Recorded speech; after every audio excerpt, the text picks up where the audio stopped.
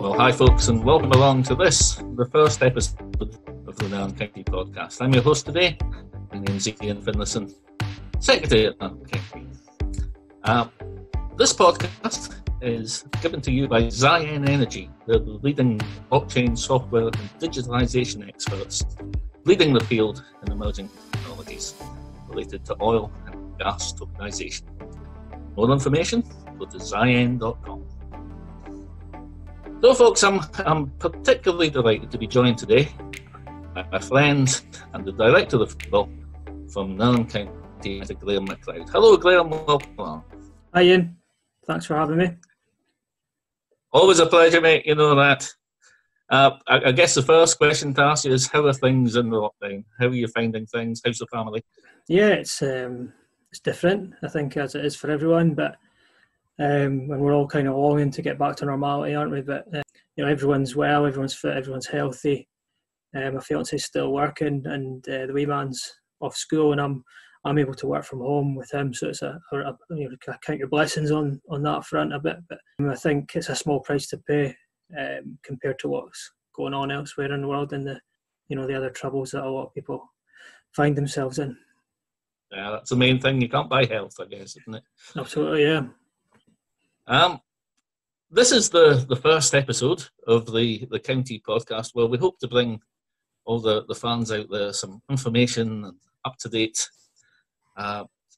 news on what's happening at the club, and also have interviews with people such as yourself, who are at the beating heart of all football things at Station Park. So tell me, how has lockdown affected what we do at County? How the team? How's Roddy the manager?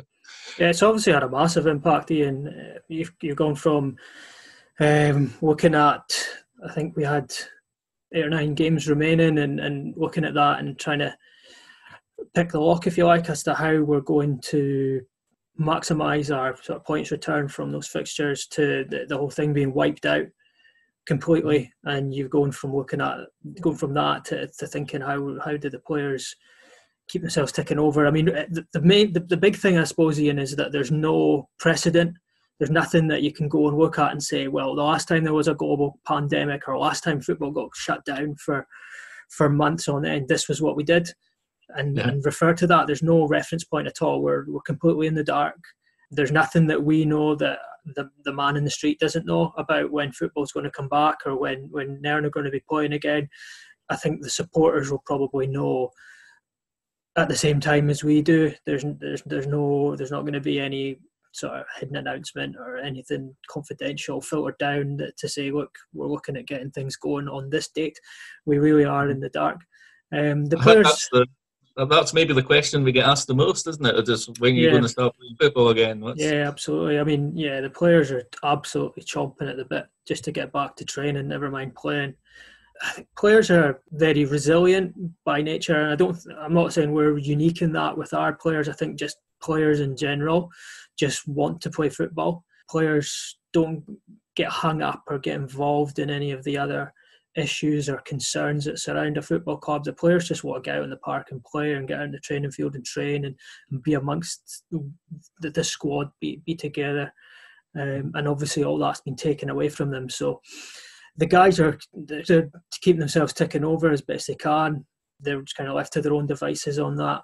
It's, they look after themselves very well. They're very professional in their approach to their training and their fitness and their health. So, the guys are all looking after themselves. Yeah. The feedback that you're getting from them is they're all doing okay. I'm in touch with them. I'm in touch with most of them on a fairly sort of, you give them their distance, you give them their space, their time to themselves, but you like to keep in touch with how they're getting on.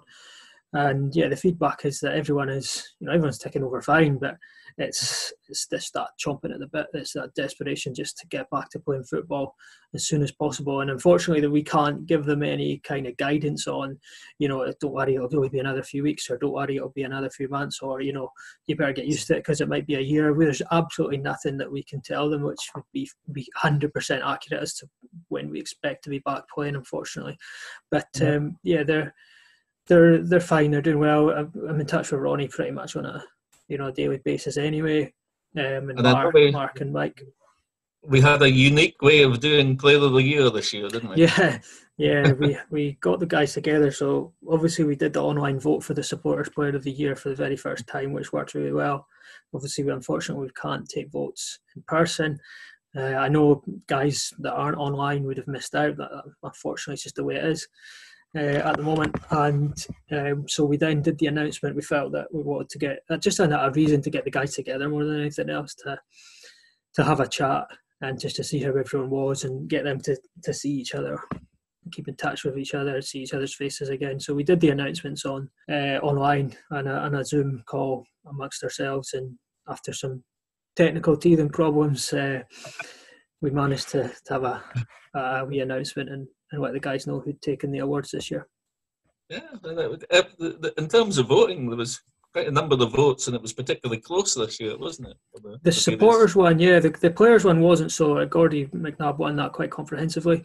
But the Supporters Player of the Year, yeah, was really close. I think it came down to 3 or 4 points between Gordy, who won that one, and Callum Edney, who was second, and Adam Porritt was a few points back in third. Yeah, loads of deserving candidates this year. Really, it was good to see. Which kind of takes us on to footballing matters in general. And as we speak, we know that the Highland League's been called, and it's been called on existing positions. Mm-hmm. How do you feel as director of football? Where do you think we would have finished, or how many points do you think we could have accrued? All of them. Saying, all of them. And this time next year we'll be champions. No, I don't know if it's really fair to speculate, because football's it's sports. It's a great unknown. Anything can happen on any given match day. It's unfair to say, that we would have guaranteed to beat this team, or we would have guaranteed to take points out of that game. But from my point of view, I always look to win every single game. At the end of the day, I don't feel there's any. Why would you look at going into a game and thinking, let's just get a point here? When then you go 2-0 up, what are you going to do if you're 2-0 up? Just quite happily concede 2 and go take your point. No, you go and try and win. So I think it's probably unfair on maybe a bit disrespectful to other teams to speculate and say, but the sort of ambition was there to accrue as many points as we could, and I think we were quite close to a few of the teams above us. We're certainly in touch with teams around about us in the league. So if things had been different, we might have been able to close the gap on teams with our games in hand. Which kind of takes us on to perhaps a favourite question for you. What's your highlights of last season when you look back at some of the games? What stand out? Quite a few. I think the way we played at home against what you would say the top teams was quite pleasing. We beat Brora at the start of the season. I think the way we started the league season was really satisfying as well. It allowed we had the free week really early, which allowed us to float under the radar a little bit, because it meant, as much as I think we had 100% record for the first 4 games. Was it 4 games? We played Huntly away, Devonville away, Rothes away, and Brora at home, and we beat them all. But other teams had played 5 games, so we had won 4 out of 4, and teams had won 5 out of 5. But to beat Brora, obviously, who steamrollered teams this year, was really satisfying. It was a real humdinger of a game at Station Park. It was a cracker of a game, yes.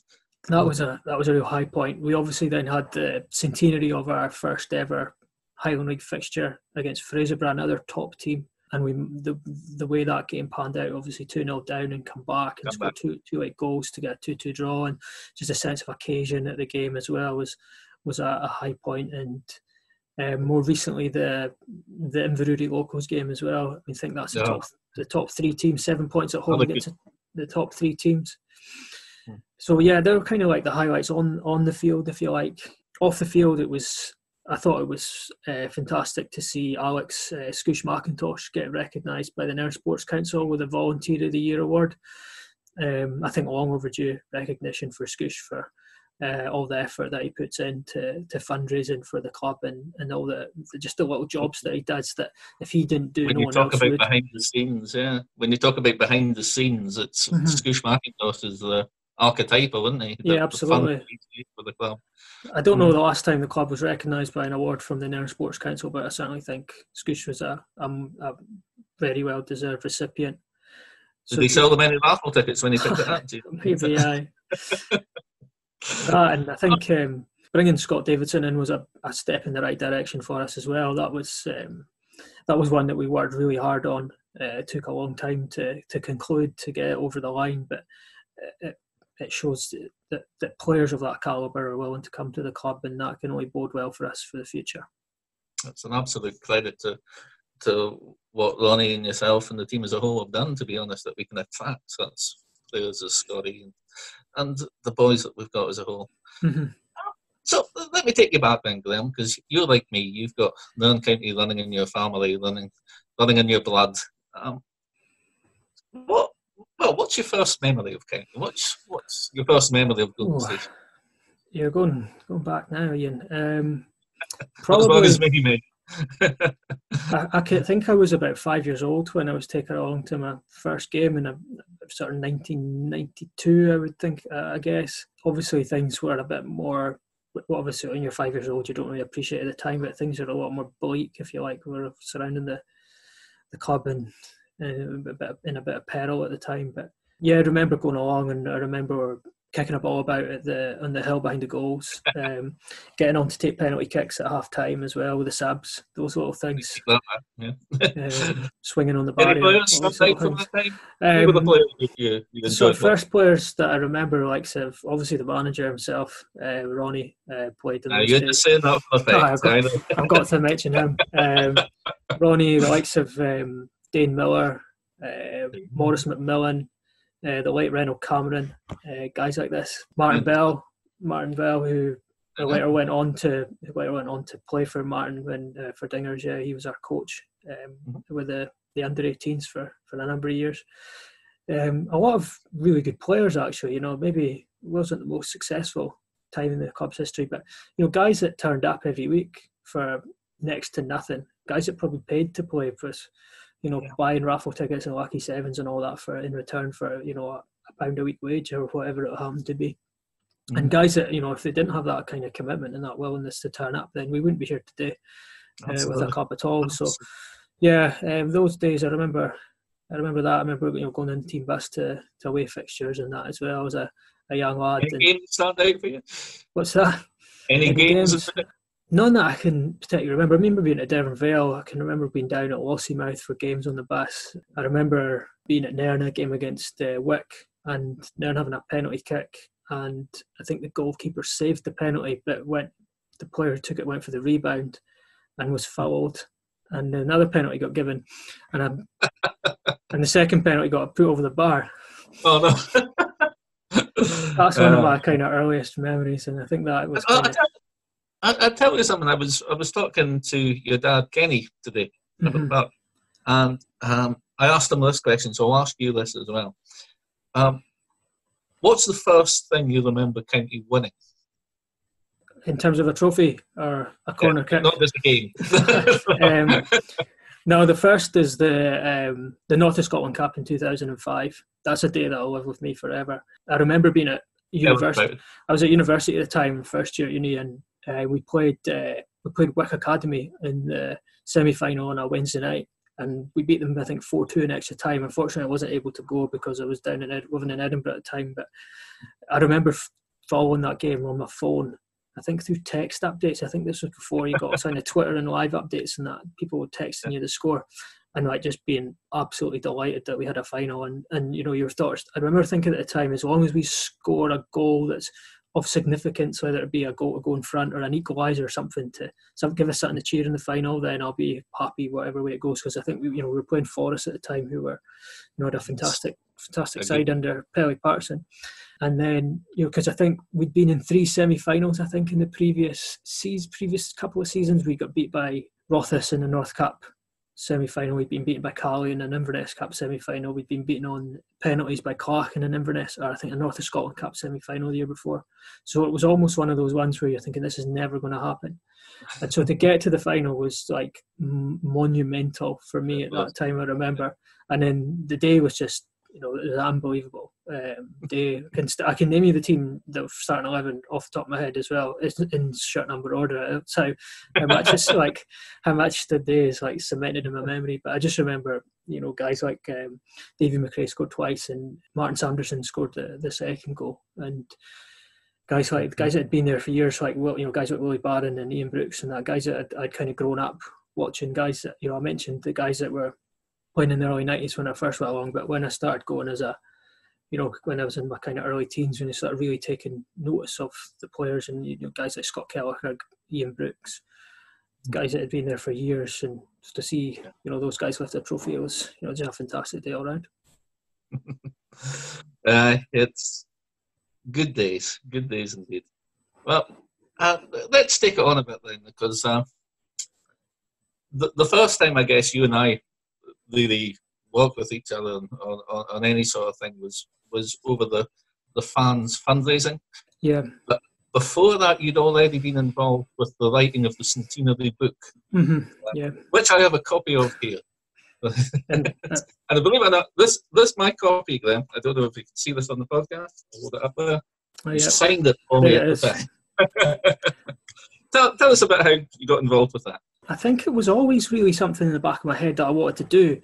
You're conscious of the centenary coming up, and from a young age, or relatively young age, given that my degree that I studied was journalism, and I'd been involved in writing match reports as kind of work experience for that, then it's something that was always something that was in my head. When I did a lot of work placements at the Nairn Telegraph and had to look up the old papers for the chronicled piece that they do, and always kind of got sidetracked reading match reports from bygone days instead of looking up news that had happened at the time. Well, Donald Wilson's report, right? Maybe, but yeah, and then obviously Donald kind of had the same thoughts, and he really got the ball rolling with it. And then obviously Bill Logan, who's sadly no longer with us as well. His sort of passion for history and local history, and his work with the Nairn Museum made him an ideal fit as well. So a lot of hard work went into the book, and I think it took about 2.5 years worth of effort to take it from that first kind of when we first got our heads together around Donald's kitchen table to actually having the launch day at the Playhouse in 2014. Yeah, I think it was about 2.5 years worth of work, and a lot of hours spent going through the microfiche in the library, a lot of hours spent at Nairn Museum going through the hard copies, the Nairn Shire, a lot of time tracking down ex-players and turning up at people's doors, driving to Aberdeen to meet Andy Cadenhead, which was a real highlight for me, given how sort of high esteem he's held in club history. So you mentioned the launch there. Yeah. Tell us, because I remember very fondly that day, the people that were there. Were you three of you, yourself, Donald and Bill, nervous? Were you surprised? How did you feel that day? Yeah, I remember being very excited. I remember it was one of those ones like kid before Christmas sort of thing, the night before, not being able to sleep, and then trying to get the books from Isle Air, who did a fantastic work on the design of the book and the publishing of the book from their shop at the time on Harbour Street. And I thought the suspension of my car wasn't quite going to make it up the speed bump outside the townhouse because of the weight in the boxes of the book in the boot to the Playhouse. But yeah, I remember being a bit, and then we were really just delighted with the turnout, with the amount of people, the supporters and the ex-players, and that came along to sort of show their support, if you like. And I think I'm pretty certain we were self-published, so we fronted up, we sold in advance copies, and I think within a week of it being on sale, it had already broken even. So anything we sold after that was profit for the club, which was fantastic. That was the whole idea, was to raise a few quid for the funds, for the fans fundraising. But I'll tell you something, Ian, I'll let you into a secret. I've never read the book for pleasure. I've never sat down since it was published. I've never sat and read it. No, I've proofread it numerous times before it was published. I remember a bank holiday weekend spending 12 hours a day over the 3 days just reading it for spelling mistakes, and I quite often use it for reference if I need to check something. Yeah, but I've never sat down and read it cover to cover since it's come out. No, maybe one day. You'll need to I think I'm too scared. I'm too scared I'll spot a spelling mistake or something. You'll need to get the audio version. Maybe, yeah. You can dictate it. No, I don't think I'm the man for that. So you mentioned the as part of the fans fundraising, and that kind of takes me on to the next topic I wanted to talk about. As I say, we worked together in the past on the fans fundraising again with Donald Wilson, with Bill Logan, Graeme Macleod, all these people, and a lot more. Tell us a bit about that, and also the part that the fans themselves play in Nairn County. How do you see the role of the fans? Yeah, I think that looking at the fundraising effort in, I suppose it's still ongoing, really. I think what it showed was that there is a great amount of goodwill for the football club throughout the town, throughout the wider community. You know, if the guys that are, you know, if you're saying it's for Nairn County and, you know, people were putting their hands in their pocket, the panel beaters was, you know, unbelievable. The money that took in was, you know, the amount of people as well. It wasn't like one guy giving you 4 figures to cover it. It was like, you know, hundreds of people giving 20 quid, 40 quid, whatever it was, for a name or two on the board. And you know, you can see the names are there. You can see it's testament to the generosity of the supporters, and just the, you know, the wider community as well. The people that have had family connections that have played for the club, or family connections that were supporters. I think the fans are really just, you know, it's easy to say, oh, you know, the fans are the lifeblood of the club, or, you know, there'll be no club without the fans. But I think there's a tangibility when you say that with ourselves, because if there was no supporters, there were no money coming in from gate receipts, there was no money coming in from advertising boards, and the club would be bust effectively. The fans do keep it going. The more supporters turn up on a Saturday, the better health we are financially. You know, as I say, the local businesses that sponsor a board or take advertising space at the park, people that sponsor the players, people that are signed up to the fans fund. The recent one is the donate a ticket scheme, which has, you know, raised over £1,000 already, and it's only been going for a week. It's just amazing the amount of goodwill that's out there. And, you know, I suppose the more that comes and the more people are able to help, then the better it is for the football club, the better it is for us in terms of putting a team that people deserve on the park. And the more we can give to the players, the better environment we can create for the players, then that makes the players respond in turn, if you like. It makes the players more in tune with what we're trying to do, and it allows us to bring in better calibre of players when the opportunity comes as well. As you say, I mean, you can come out with the stock phrases quite easy about it being the lifeblood of the club and all that, but there's a real investment in the club, and I don't just mean by financially, there's an investment from the community in the club. You'll get it the same as anybody else on the committee. When we go down the street, people are asking about how's the club doing, how's this player, how's the injuries, are you going to win next week? There's a pride in the club, which is great to see, and which you want to give back to, don't you? Yeah, absolutely. And I think one of the best, people say, you know, you ask the question, how can people support the club? And the easiest and one of the most effective ways is just turn up on a Saturday and cheer the team on. The players respond to positive energy from the terraces, and the more people that are there generating that positive energy, the better for us, be it at home or away. From speaking to, I know Dodo Graeme keeps track of the attendances, and they're on the increase, which is great. The attendances have been no time for that. he's got his records of how many people come through the gate, and that's on the increase over the last sort of 4 or 5 years, which is fantastic to see. It's just steadily getting increasing, and the more people come along, then the better it is. The more, as I say, the more positivity you have on the ground for wanting the team to do well on a Saturday, then the more chance we've got getting a result, in my eyes. Yeah.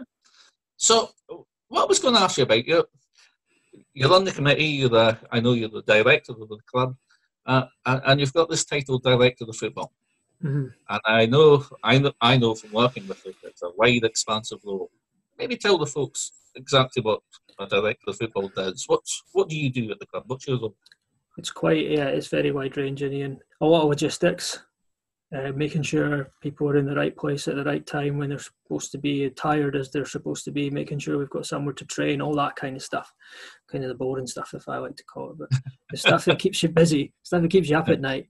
But a lot of like looking at the bigger picture as well, or trying to look at the bigger picture. I suppose probably my biggest fault is I get too drawn into the result on a Saturday being the be all and end all. Ronnie's very good at being not getting too high when we win and not getting too low when we get beat. I'm kind of the opposite, which is a fault, a kind of a flaw of mine in that respect. But yeah, you're looking at the bigger picture, trying to maintain everything along the same sort of lines. We've got obviously numerous youth teams, under 20s, under 17s, under 15s, under 13s. There's no use if they're all going off and doing their own thing, and one team is approaching it one way and one team's approaching it the other way. You've got to make sure everything's aligned to what Ronnie wants to do in the first team, so that it makes the player progression a lot easier. So making sure that's done properly, having an overview of the players at all levels. I probably could name you a good chunk of players at the club and what position they play and what their strengths and weaknesses are, down to about maybe the under 15s. I could, trying to cut a sort of comprehensive overview of all the players. Looking at opposition, keep track of every team we play, who plays, who doesn't play, what positions they play, what formations they play. I know Ronnie keeps that sort of records as well. Looking who plays for other teams. If you see someone's out of a team, then take a mental note of it. Having a good knowledge of different players in different positions that might be able to strengthen our squad. So if the manager says, we maybe need a new player in position X, then you can straight away reel off 3 names that might be potentially ones that we could go and target. Dealing with contract negotiations with the players, keeping an eye on, it'd be kind of negligent, if you like, to allow players that we want to keep to run contracts too close to expiry date. Keeping in touch with the players as well. I'm in regular contact with most of the players, or all the players in sort of semi-regular contact. If they need anything, they know. They kind of, if they need if they've got a football question, ask Ronnie. If they've got a question about anything else, then ask me. That's kind of the way we do it. Yeah. So the contract negotiations. If we're looking to sign a player, myself and Ronnie will speak to them. Ronnie will talk to them about where they fit into the team. I'll talk to them about the club and how it's run and how they'll be treated with us, all that kind of stuff. Mm-hmm. So it's, as you say, it's quite wide ranging, but I do kind of make a point of keeping my distance. If you like, it's not my decision who plays on a Saturday. It's not my decision who we sign. It's not my decision who we sell. That's the manager's decision. That we pay a manager to do that, and he's got his coaching staff as well. But if he asks for my opinion, I'll quite happily give it, but he doesn't have to listen to it. He doesn't have to implement anything I say in that regard. It's, that's entirely his remit. But, as I say, I'm there as a sounding board if required as well. Which kind of takes me back to when we, if you like, you and I and quite a few others first started with a quite intensive involvement with the committee about 4 or 5 years ago now. I remember at the start of a particular season, we had very few signed players coming into the season. When Ronnie came in, tell us about that period and how you approached building the squad up from that. Yeah, so I think we had Brora at home on the opening day of the season, 2016, and we were training on the Tuesday night, and obviously we had a lot of stuff going on behind the scenes, and it's kind of well documented. We have no proper pre-season at all. Players moving on, and that's fine, that's football, these things happen. But we had guys we'd taken guys in from the under 20 squad, and we'd had guys in on trial, and we were at training, and I counted the number of signed first team players that were there, so excluding the trialists and excluding the ones that had been roped in from the youth squad, and I think there was like half a dozen there. So you're thinking, gee, was there the danger of you pulling your boots on again? For the... No, I don't think it got that extreme. But I think Ronnie would be in line before I would. But no, it was a case of just trying to get the guys. Ronnie was kind of assessing a few guys. I think we got Gary Kerr, Callum Riddle, we got Jason McGanty, who was, these were guys that were fantastic for us. great about the dressing room and great on the park as well. Took in Jamie Mackay, Novo again, Chris Moyer, guys that had been at the club before and felt maybe they had a point to prove coming back as well. So, Stephen McKenzie was another one. It was just a case of bringing in guys to put a team on the park and try and mould it into a successful team as much as we could, using what we already had left. I think the 7 that stayed were Callum McLean and Kenny McKenzie, obviously still with us. We had Dylan McLean, we had Jordan McRae, we had Wayne McIntosh, we had Greg Main as well, but he was injured, and we had Glenn Main too. So, and Ross Naismith, I think I did mention him. But yeah, you're kind of eternally grateful to the players that stayed at that point. They did great for us, actually. Yeah, and then you had the likes of like Jack McLean came up from the 20s. So I've mentioned Jordan. You had Callum Edney as well that came in and debuted for us, and guys that have gone on and done well, like how well Jordan's done, for example. Yeah, it was quite a season. I remember that game against Clotherwell. Quite a crowd we had that as well, I seem to remember. Yeah, when you go 1-0 down after 2 minutes or whatever it was, you're kind of fearing the worst. I think we had Willie Barron back, of course, as well for 6 months playing for us, and came straight in. I think he trained once and played centre mid at like he was in his mid-30s or something at the time. But I think the poor guy was in bed for the next 3 days with sore legs. But you're really grateful to guys for giving that up and coming and pulling on the boots, because it could have got messy. Like I say, you're playing Brora and you think, where are we? We're putting a team together here. This could be a real doing. But I think we avoided. I don't think we really got any massive, really bad ones. A few I think Forrest was a sore one. Bucky was a strange. Yeah, it was about. I think it finished 8-3. Was it? We got 3 goals and decided we could pull it back to 8-8 in the last 5 minutes, I think, or something in that game. But Forrest away was a bad one as well. But apart from that, the guys, you're always grateful to these guys that came in and pulled the boots on and did your turn. Now we've talked about a few of the good times in the past there. I just wanted to touch on some of the challenging things that have happened, and one in particular, you mentioned the name there, which he was a great boy, Callum Riddle. Mm-hmm. I'm sure you would agree that was one of the lowest times we've had. Yeah, absolutely. Yeah, tell us a bit about Callum, what sort of boy he was. Oh, he was full of life, bubbly, loved football, just loved being around the guys. I wasn't his closest friend. He's got he had far closer friends than me and family. But yeah, he was.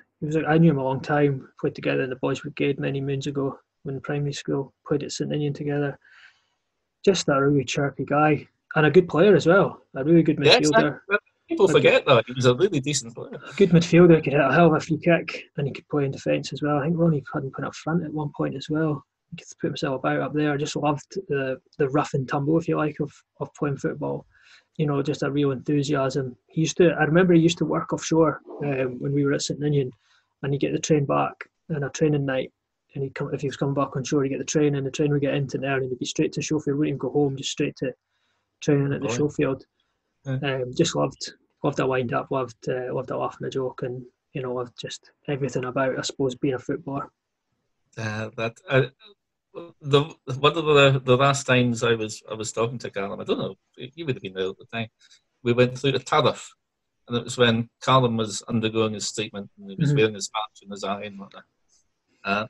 And the Tariff manager asked him if he wanted to lead the teams out. Do you remember this? Yeah, that's right. Yeah, I remember that day. Callum said, yes, absolutely, we'd lead the teams out, but only if he could nick the chairman's hat. That's right, yeah. So he led the teams out wearing Donald's. A funny lad. Absolutely. I think one thing that I don't think a lot of people know about as well, after he passed away, I think Ronnie, we had it really well with the squad.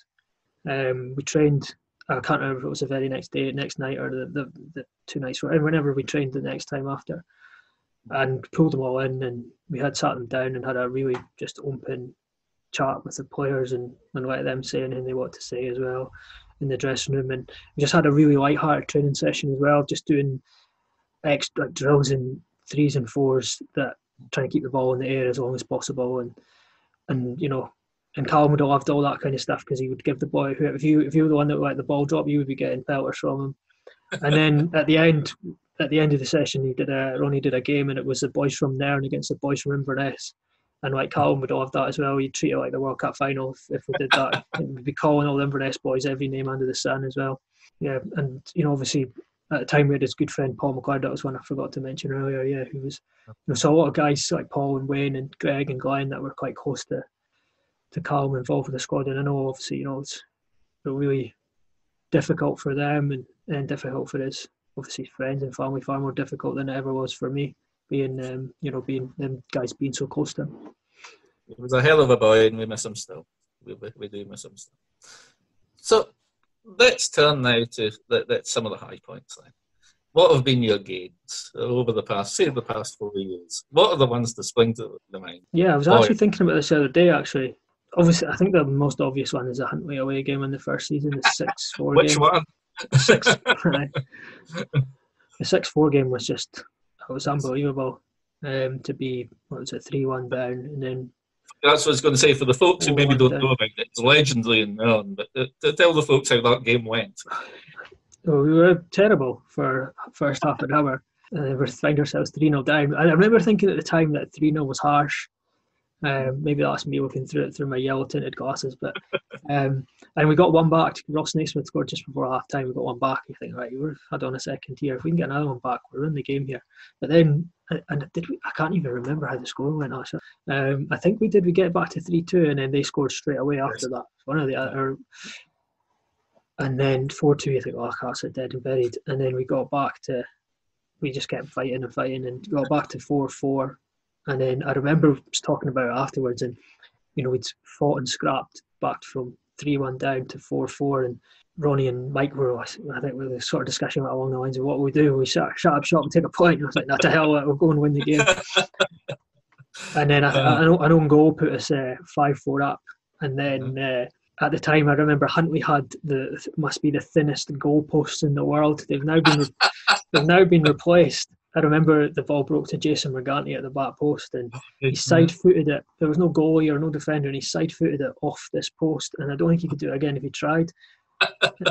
and it's bounced out and been cleared. And that's at 5. I think we were 5-4 up at the time. I think that would have just put the seal on it. But then Dylan McKenzie came off the bench and scored the 6th goal in I think the last minute, and that was just a great moment. So. Yeah, for that in the first year. I remember we went to Wick in the first year and scalped them. I think we beat them 5-1 up there, which was right. Yes, was a real highlight. Then the second season we beat Bucky early on when they were the champions.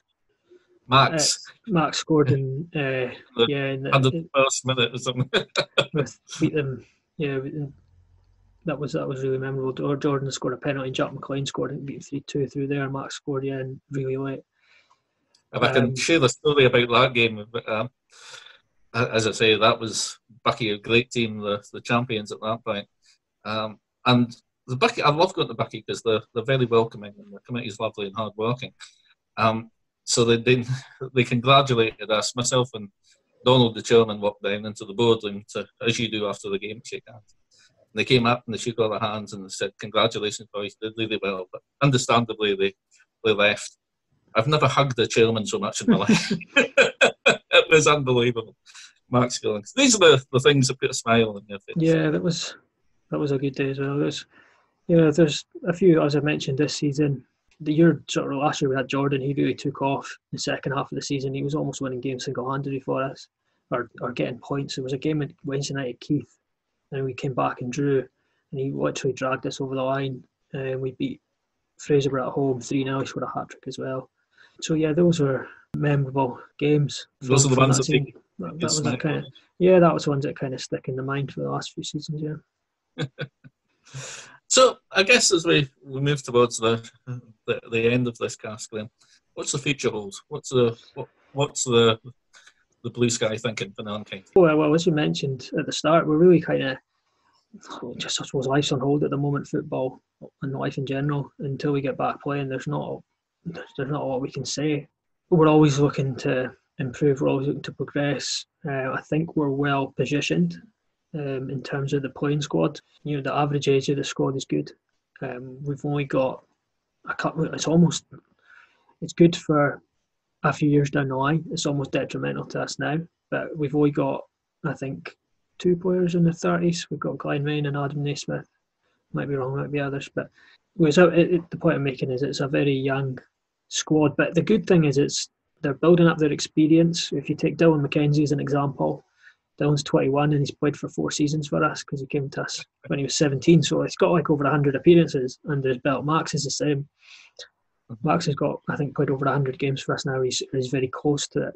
He's played for 3 seasons and he started at 16. You mentioned that Backy game. I think he was still at Nairn Academy when he scored that goal. That's right, yeah.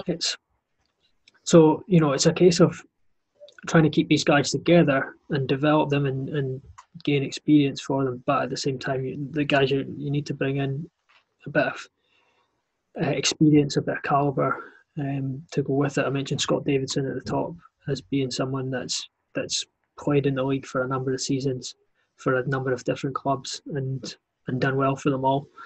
But he's only, I think, 25. And then you've got likes of the guys we've got there, your Adam Porritts or your Callum McLeans and your Kenny McKenzies. These guys are still in their mid-20s as well. So you look at it and you think we're pretty well positioned, I would say, with regards to the squad.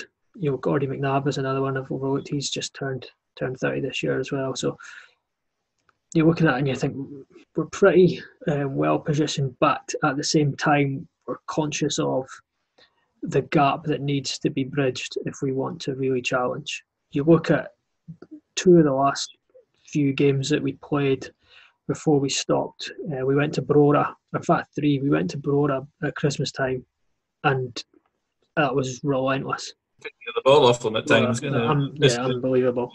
That was the best performance I've seen this season. We went to Fraserburgh and they were very good as well. I think we got off lightly 3-1, the Formartine game, the very last game, they were very good that day for Martin. I don't think it was maybe our best day, to put it lightly, but for Martin were very, very good. And you look at that and you think that is the level we should be aspiring to. So you learn from those games, don't you? The boys learn. Yeah, the players need to aspire to that sort of level. The players need to look at it and think, if I want to be remembered as a good Highland League player, that's the sort of performances I need to put in, week out. I need to match that. The way you get there is by working hard, by listening to what the coaches have got to say, all that kind of stuff. Which they don't need me to preach that to them. As I say, you asked about the role, and one of the things we do a lot of work on is, we look at the character of the player in the back, do a bit of background work on a player before we bring them in and make sure they're going to be the right fit. We don't want to upset the apple cart, if you want, in the dressing room.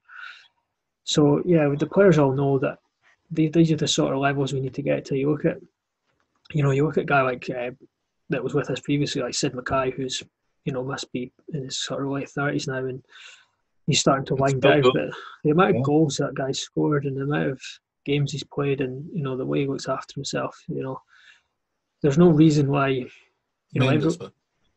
Fair enough, people have a knack for getting a goal, or people have got great skills, or naturally gifted. But in terms of looking after yourself, there's no reason why players can't look after themselves the same sort of manner as these guys. And that's, as I say, that's the bridge, that's the gap that we have to, as a club, collectively. I'm not just putting an emphasis on the players, it's collectively behind the scenes as well, to try and bridge to put that sort of performances in. And I think we're not a million miles away from it. It's just about consistency. As I mentioned at the start in the highlights from the season, we've proven, we've beaten Brora, we've beaten Inverurie, we've drawn with Fraserburgh all at home as well. So the guys have shown that they can go out there and do it. But it'd be nice if we seem to have a knack of going through a rut in the autumn time. I don't know why. Worrying about when the clocks change. We don't like playing sort of Halloween time or bonfire night. It's that sort of time of year. But then we seem to like the turn of the year and getting into the springtime again. So maybe we should all just play summer football. Summer football. We'd win the leagues left like. But no, Yeah, the aspirations is always, I suppose, you look at where you are and you look at where you've been and you think, right, we need to be better. And how do we improve? And that's everyone from myself to down to the management team. I know the management team are always looking at what they've done in training and the way they've approached games. And if it hasn't worked, then right, how do we change it? How do we improve the next time? And I think everyone's got to be the same.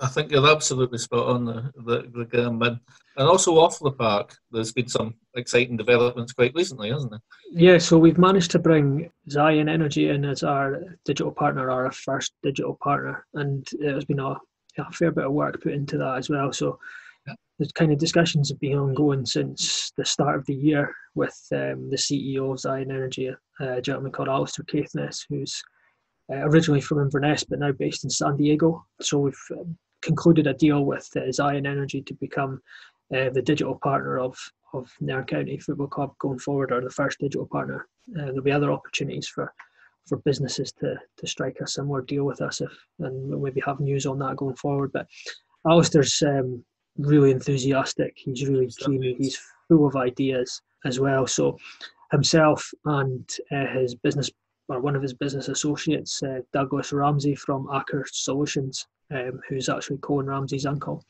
are going to be coming on board with the management committee, and they bring a skill set, I think, that we don't have in terms of the management committee. Adds, to use a phrase, it adds another string to our bow, and hopefully the supporters will see a lot of new ideas and a bit of innovation going forward. I think I think what really struck Alistair from our discussions was the community aspect of the club and all the work that's been done with the efforts over the last few weeks and months. So a real kind of feather in our cap to bring Ziyen on board, and we're really excited to be working with Alistair going forward, and really keen to get going, if you like, to see what they can bring to the table, as I'm sure it'll be really beneficial. I think we're really conscious of the fact that the way people interact with their football club now is a lot different to what it was 20, 30 years ago, even 10 years ago. I mentioned there when I was trying to keep track of scores when, in 2005, 15 years ago, even then, the world's changed and it will continue to change and evolve. And I think it's really important that as a football club, we do the same. That we give people that. Yeah, but you mentioned there a couple of new ideas, many new ideas. Mm-hmm. Ziyen, the podcast has come out of that. And I believe there's a TikTok social media account now. Just started that recently. So there'll be a wee bit of news on, where there has been a wee bit of news on that. So yeah, it's just another avenue for supporters to keep in touch with what's going on. TikTok's the most widely used social media platform amongst the under 23s these days. So I'm kind of unfortunately out with that bracket by quite a bit. Maybe not as much as you, but by a wee bit now. But it does make me feel like I've gone full circle, because I remember when I was young, when I was of school age, there was a new thing called the internet, with websites and forums and chat rooms on it that the club wanted to harness, if you like, and didn't know how. So that's where I got involved and helped. And now I'm on the other side of the fence. There's this new thing called this kind of platform where the younger generation, if you like, are involved in it's. I know with because I'm with you. When I was young, they were painting pictures on walls of caves. But I know that with the TikTok account and with our social media in general, we're looking to get some of the younger generation, we can call them that. Yeah, I mean, if some new ideas. Yeah, there's no point in someone who's out with that demographic coming up with ideas for things that appeal to that demographic. The idea, the ideal way to run it would be to get someone who is, or to bring people to the table who are under 23 years old, or people that are school age or what have you, have got ideas, because everyone at that age is so tech savvy, so quick at doing stuff on their phones, on tablet, on their laptops, what have you.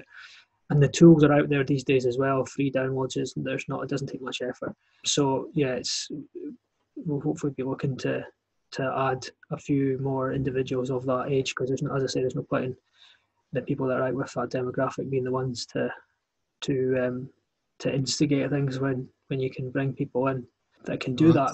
I mean, there's we've got a YouTube channel, we've got as I say, TikTok, we've already got Facebook, Instagram, Twitter accounts as well. It's just given as many different people the way of interacting with the football club and keeping up to date with what's going on at the football club. Of course, the more traditional means of disseminating information is still important. It's important that we retain, a good working relationship with the Nairn Telegraph, which we've been really keen to develop over the last few years as well, to keep people that like to buy their paper informed as well. So people have different ways of getting their news and keeping in touch with the things they're interested in nowadays, and it's important that we as a club recognise that and keep up with that. And I think you're spot on there. And just as we wind up, I've liked talking to you about what's happening in the future, because in these days of lockdown and with all that's happened with the pandemic, it can be easy not to think about the future and think about what can happen, and that the good days will absolutely come again. So, Graeme, listen, mate, I have enjoyed vastly talking to you. I could talk to you about football. So thank you for coming on. No problem. I hope you've enjoyed it, and no doubt we'll talk to you again. Yeah. But, what we'll do is we'll end it off for now. Thanks once again to Ziyen Energy, our new digital partners for the Nairn County Football Club. I hope folks have enjoyed listening in to these two old codgers chatting about Nairn County. Please stay safe, and we'll see you again on the next episode of the Nairn County Podcast.